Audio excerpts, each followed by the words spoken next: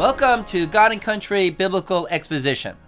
On this week's program, I'd like to talk about the polarization around President Trump. People either love him or hate him, and it's pretty much down party lines. For lack of a better term, this is what the right calls Trump derangement syndrome, which is the left's hatred of Donald Trump, so much so that he can never do anything right. Everything that's wrong with the world is Trump's fault, or the fault of people who hold to his similar ideology or policies. And he's so bad that he has to be taken out of office by any means necessary, even if it means lies and violence. So this is TDS, Trump derangement syndrome. And I've covered this subject in the past, but we ought to look at it again because it's so fascinating. That one person or policy can be loved by one group and yet be hated so much by another group. And we ought to discuss this again because it's so biblical. This is the conflict we read about from Genesis to Revelation. The Bible is all about this war between two worldviews and the policies that flow out of these two worldviews. And ultimately, the polarization in this world is between those who support the worldview and the policies of the Lord Jesus Christ and those who support the worldview and the policies of Satan. And people will show which side they're on in this stage called the world by supporting particular political parties, lifestyles, and policies that reflect their allegiance. And there is actually a sliding scale between each side. Some people are moving more toward the right, and other people are moving more toward the left. Satan and his angels are fully confirmed in their position, but mankind is still in transition, moving either in the direction of the path of the righteous or moving in the direction of the path of the wicked. Or as it says in Isaiah chapter 38, you're either on the highway to holiness or you're on the highway to hell. And those who are on the highway to holiness by faith in Christ may not be very far down the road, but at least they're on the road. They have entered the narrow gate. C.S. Lewis wrote in Mere Christianity, people demand that they should see the whole world neatly divided into two camps, Christian and non-Christian, and all the people in the first camp at any given moment should be obviously nicer than all the people in the second. This is unreasonable on several grounds. The world does not consist in 100% Christian and 100% non-Christian. There are people, a great many of them, who are slowly ceasing to be Christian, but who still call themselves by that name. Some of them are clergymen. There are other people who are slowly becoming Christians, though they do not yet call themselves so. Now, when some Christians read this statement by Lewis, they think that Lewis is denying the doctrine of justification and regeneration. But Lewis isn't talking about that. He's talking about how we see things on a human level. He's talking about growth in Christ, how the Christian often starts out as immature, untaught, sometimes looking very much like the unsaved, but growing very slowly into the image and values of Christ. And Lewis is writing about the unsaved, often raised in a Christian culture, who are slowly departing from it. But I'm digressing from my main topic. My point is that in the political realm, it's not as if one party or candidate is purely following the law of Jesus Christ and the other party or candidate is purely following the lawlessness of Satan. But one candidate or party in its platform may more reflect the biblical worldview, following biblical law, and the other party reflects a more humanistic view, following lawlessness to some degree. And the voters will vote according to the disposition of their soul. For example, this divide took place in America back in the 19th century. The Democratic Party was pro-slavery. The Republican Party was anti-slavery. At the very least, if the Democrat Party was following the law of God, their position should have been that slaves ought to be released after 6 years. But no, the party rejected God's law in this matter. Now, today the battle is over abortion and homosexuality and gender and communism. One party is following what God's law says about all this. The other party is following the will of man. Since time began, the battle of the ages is God's authority versus man's authority, God's law or man's opinion, what man in his sinful condition desires. So I'd like to cover 3 points. First, why do they hate Trump? Second, what is the effect of hating Trump and the worldview he represents? That second point I will get to next week. And third, what does this all mean? So first, why do they hate the president? Kamala Harris said in the recent debate, the American people have witnessed what is the greatest failure of any presidential administration in the history of our country. Biden said of Trump in his debate that he's a liar, a racist, the cause for all of the unrest in our country. Biden likened Trump to Hitler's PR man, Joseph Goebbels. I really don't have to give you many examples of the hatred coming from the left. Everyone knows that the knives are out. The Democrats just hate the president. Here's a piece from U.S. News. Democrats, Republicans, and the new politics of hate. In a deeply divided nation, Democrats and Republicans don't just disagree, they hate each other. Quote, Americans not only disagree, according to an in-depth study of the nation's culture war and partisanship, they have dramatically different values and perspectives on America itself, with the pluralism that once united the country now serving to divide it. And it's not just a matter of different opinions on policy, says Robert Jones, CEO of PRRI, a nonpartisan group that studies politics, culture, and religion. People have largely picked a side, and they really don't like the other one. Several decades ago or a generation ago, partisanship was something people took to the ballot box. Today, it's something we bring home and take to bed. It's very personal. It's very visceral. Nearly half the country, 48%, think the Republican Party has been taken over by racists, a view held by 80% of Democrats. And concerning the Democratic Party, nationally, 44% think it's been taken over by socialists, and 82% of Republicans share that opinion, according to the study. The two major parties themselves, Jones says, have largely come to reflect two Americas, with Republicans encompassing white Christians who feel victimized by the culture and social changes, and Democrats, the African Americans, Latinos, and women who are driving many of those demographics and social changes. Now, I would object to that last paragraph, where Robert Jones claims that the divide is based upon race, white Christians versus African Americans and Latinos. It is actually white liberals who are driving most of the social change, not the minorities. And Christians on the right do not feel victimized. As usual, secular writers are clueless concerning cause and effect. Daniel chapter 12. None of the wicked will understand. But this author is right concerning the divide we have in the nation. The hatred is building. And, we all know that this discord is not something that's new. This is the way it's always been. But as Christian values erode in our country, the deeds of the flesh, anger, disputes, dissensions, factions become more pronounced. Just to illustrate the hatred on the left, let's look at Keith Olbermann's latest rant. Trump can be and must be expunged. The hate he has triggered, the Pandora's box he has opened, they will not be so easily destroyed. So, let us brace ourselves.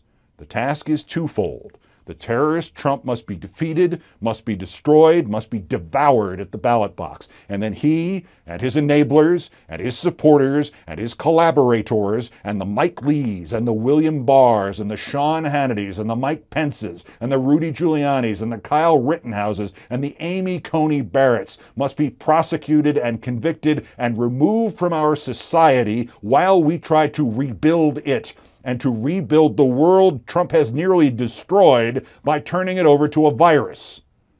Remember it, even as we dream of a return to reality and safety and the country for which our forefathers died, that the fight is not just to win an election, but to win it by enough to chase, at least for a moment, Trump and the maggots off the stage, and then try to clean up what they left.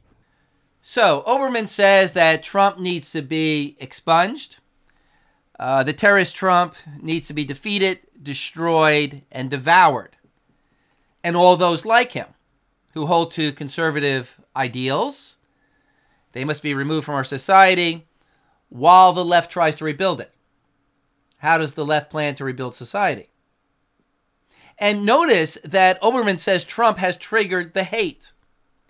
So he even blames his hate on Donald Trump. You know, it's like an angry spouse blaming his or her anger on the behavior of the spouse. It's your fault I'm filled with rage. I was such a nice person till you triggered me. So this clip is just a good example of how people are divided in their worldview. And in a moment, I'm going to give 5 reasons put forth by pundits and the intellectuals for the hatred, for the divide.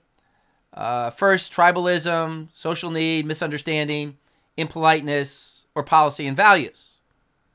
Now, although points number 1 through 4 may factor in, the real reason is point number 5, policies and values.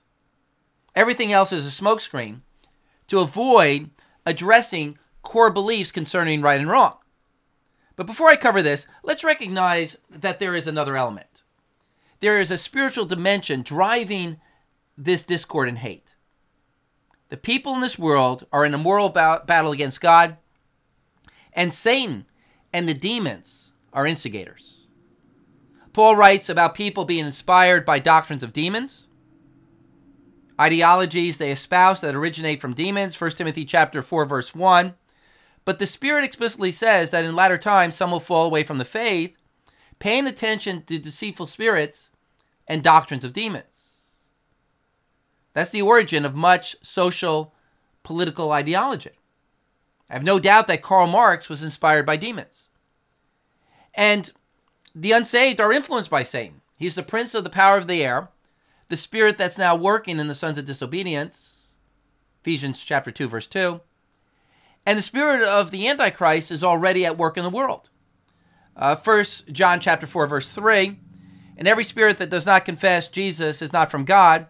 And this is the spirit of the Antichrist, which you have heard that is coming, and now is already in the world.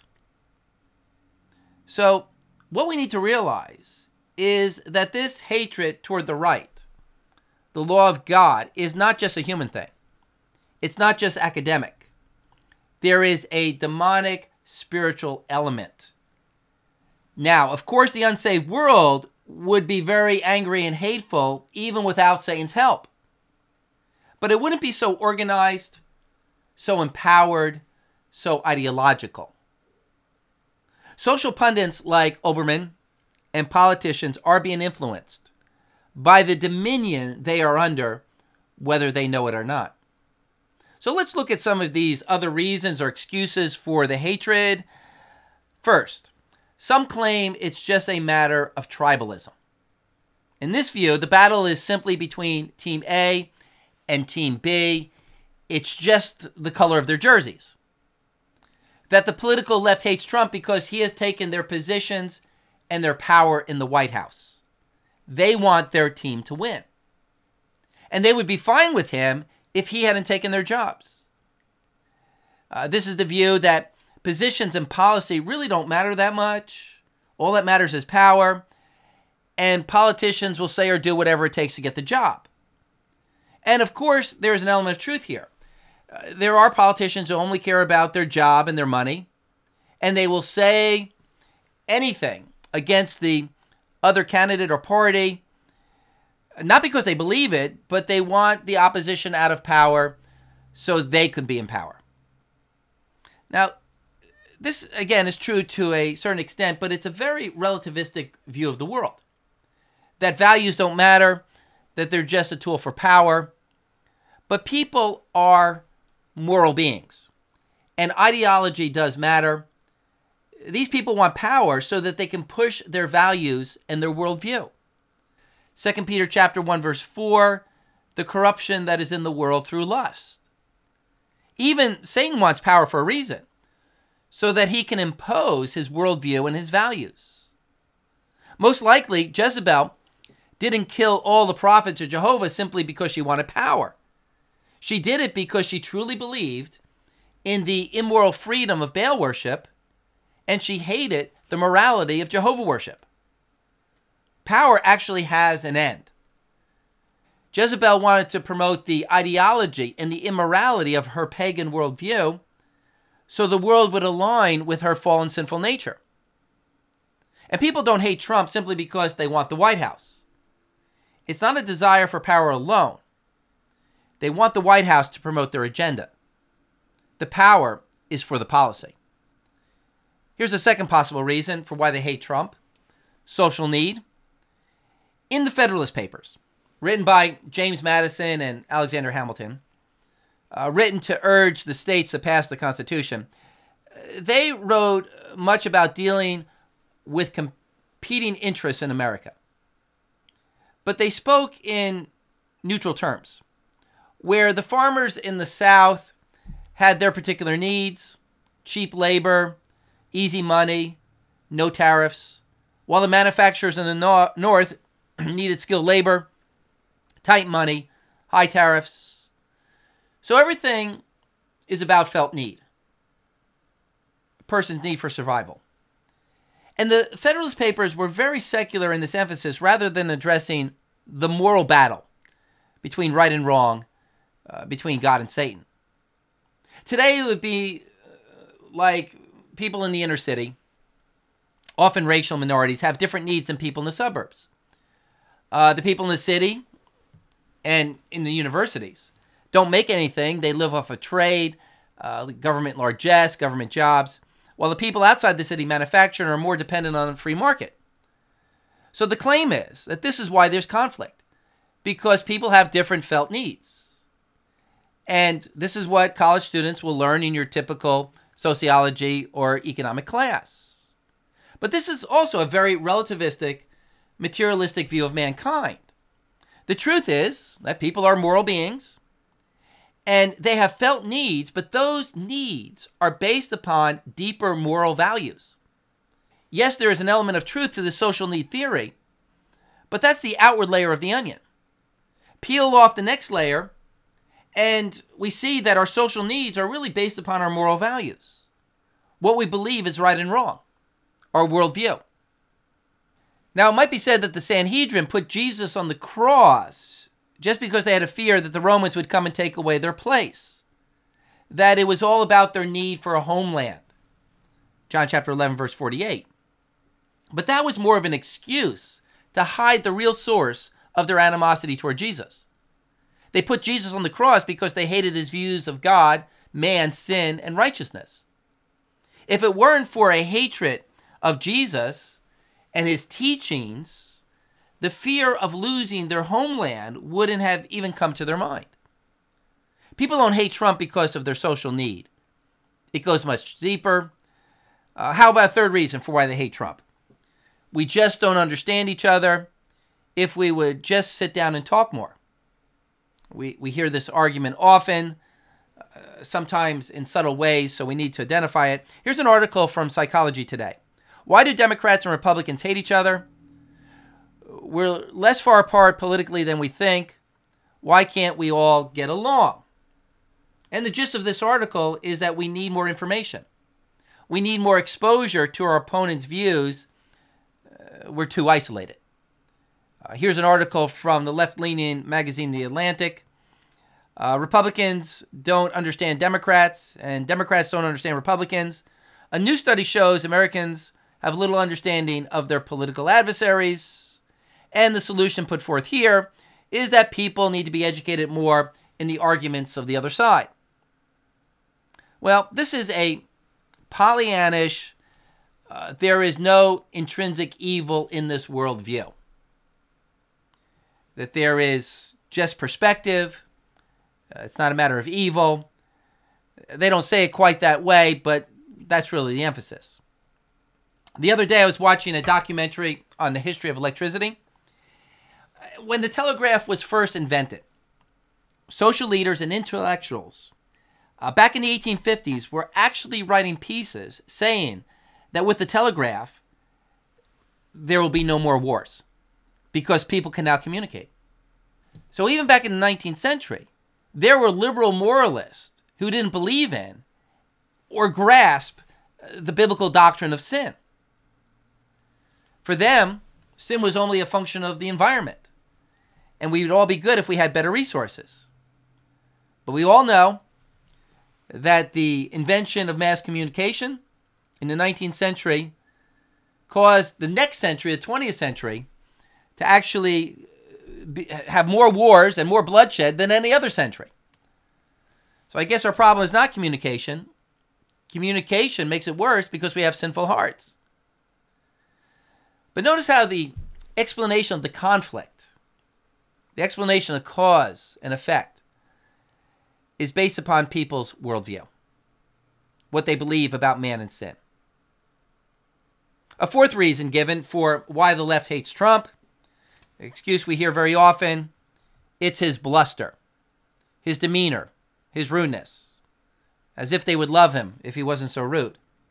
He insults people by calling them names. He calls Mike Bloomberg Little Mike, Elizabeth Warren Pocahontas, Nancy Pelosi Crazy Nancy.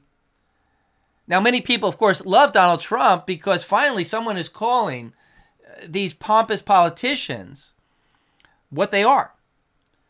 But of course, this causes these pompous politicians to hate him all the more. Just like the leadership of Israel hated Jesus all the more because he called them what no one else ever dared to call them. Hypocrites, children of hell, blind guides, serpents, fools. All that's in Matthew chapter 23. So without a doubt, hatred for Trump is due in part to his comments, his rude but sometimes honest critiques of these do-nothing hypocritical politicians. But the hatred can't just be his rudeness. Because Ronald Reagan was as nice a man as a politician could ever be, and they still hated him. And they made up all sorts of lies against him. And Amy Cohen Barrett is the nicest person you ever want to meet. She never called the left derogatory names, and yet they hate her. And everyone knows that if the president were a Democrat, and he spoke in the same rude way, the left would call him an honest dealer, a humorist, a man of courage, because they cover for the rudeness and the social mistakes of their own, especially in the case of Biden. So it all depends upon policy, not personality. So number 5, the real reason for the hatred of Donald Trump, despite all of his faults, is his policy. It's not just that these people want power, or they have needs, or they don't understand, or they don't like his bluster. It's primarily about policy. That's the factor that affects all of these other reasons. Now, this may seem quite obvious. You might say, Pastor, why did you have to cover those 4 other possible reasons for why they hate Trump? We all know this. Well, I had to cover those other reasons just as a reminder that is their smokescreen. This is so that the opposition doesn't have to address the merits of the policy. They don't have to be exposed to moral arguments concerning right and wrong. The leadership of Israel really hated Jesus because of his policy. Or rather, his teachings about the true faith and right values and what is the law of God. those teachings contradicted the people's worldview. They actually undermined their false ideological foundations. Now, remember the text where Jesus said, they hated me without a cause? John chapter 15, verse 23. He who hates me hates my Father also. If I had not done among them the works which no one else did, they would not have sinned. But now they have both seen and hated me and my Father as well. But they have done this to fulfill the word which is written in their law. They hated me without a cause. And this is a quote from the Psalms. Psalm 35:19. Do not let those who are wrongfully my enemies rejoice over me, nor let those who hate me without cause wink maliciously. Psalm 69:4. Those who hate me without cause are more than the hairs of my head. Those who would destroy me are powerful, being wrongfully my enemies. What I did not steal, I had to then restore. Psalm 109:3. They have surrounded me with words of hatred and fought against me without cause. Jesus' statement and these verses from the Psalms do not mean that these people had no reason for the hatred. There certainly was a reason. It was envy, jealousy, greed, power. But the meaning here is that there wasn't a just cause or a righteous reason for the hatred. It was a hatred that was based upon unrighteous motivations. And yes, the leadership in Jesus' day hated the popularity of Jesus. They hated his threat to their power. But behind it all, it was his values. What Jesus taught about the true law of God, what was right, what was wrong. John chapter 7, verse 7. The world cannot hate you, but it hates me because I testify of it that its deeds were evil. And nothing's changed in the last 2,000 years. People still hate Jesus' teachings and the law of Jesus and those who follow the law of Jesus. Matthew chapter 10, verse 22. You'll be hated by all because of my name. And John 15:18. If the world hates you, you know that it hated me before it hated you. But you say, wait a minute. Trump and the Republicans are not Jesus. Well, of course. But the hatred toward the law of God is so great that if anyone is tangentially advocating for a policy that aligns with the Bible, the knives will come out. And that's the scary part. That those on the left actually hate the president because of his moral policy. It would actually be better if they hated him just because of his rudeness or his demeanor. But it's actually the policies that they hate. They really want globalism. They want communism. They want abortion. They want gun confiscation. They want LGBTQ, and they want to silence religious freedom. You can agree with the left on almost any position, but if you're pro-life, the hatred toward you is visceral. This is the religion of secular humanism versus the remnants of the religion of Christianity. And it was because of the biblical theistic worldview, God's law, that all of the prophets were persecuted. Jeremiah was hung in a mud pit, not because he followed Jehovah God, because everyone in his day claimed to be following Jehovah God. But they hated him because he preached that Jehovah God was against their child sacrifice, their greed, their immorality. And Isaiah was sawn in two because he said that the policies of the wicked king Manasseh were a violation of the law of God. And the Sanhedrin stoned Stephen to death because Stephen said they were not keeping the law of God. And in the Apocalypse, Revelation chapter 11, verse 10, the world will put to death the two prophets of God who will speak out against the agenda of the Antichrist. And when the prophets are put to death, Revelation 11, those who dwell on the earth will rejoice over them and celebrate. And they will send gifts to one another because these two prophets tormented those who dwell on the earth. The people of the world see the word of God as a torment. So, we should not consider the political conflict that we're experiencing today as something unusual. This is the conflict that the Bible says we should expect in this world. Jesus even surprised his disciples when he said to them, I didn't come to bring peace, but a sword. But you say, wait a minute. He was supposed to be the Prince of Peace. Yes, but not peace with the unconverted enemy. Truth. Jesus Christ will divide this world. He'll divide between the followers of God and his law and the followers of Satan. Do what thou wilt. And division is really not a bad thing. It must needs be that offenses come. The bad thing is being on the wrong side of the division. In the vice presidential debates, the final question came from Brecklin Brown, an 8th grader at Springville Junior High in Springville, Utah. Quote, "When I watch the news, all I see is arguing between Democrats and Republicans. When I watch the news, all I see is citizen fighting citizen. When I watch the news, all I see are two candidate parties trying to tear each other down. If our leaders can't get along, how are citizens supposed to get along?" And then she added, "Your example could make all the difference to bring us together." Well, this question was chosen by the debate commission, not for Brecklin's sake, but they wanted to make the point that the right needs to give in to the left so that we all get along. So Pence came up with an anemic response. It was kind of all right. That we should all be like Ginsburg and Scalia, that although Ginsburg was on the far left and Scalia was on the far right, they were very close friends. Pence says when the debate is over, we come together as Americans. Harris said that this is what Joe and I plan to do. Bring the American people together, not like the hatred and division under President Trump. But I would like to ask Kamala, who is causing the division and the hate?